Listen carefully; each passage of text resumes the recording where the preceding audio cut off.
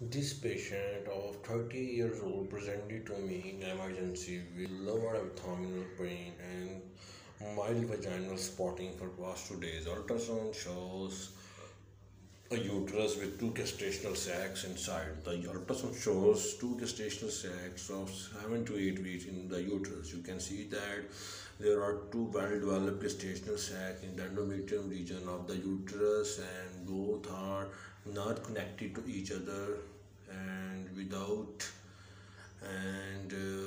gestational sac shows well-developed embryo or fetus inside them.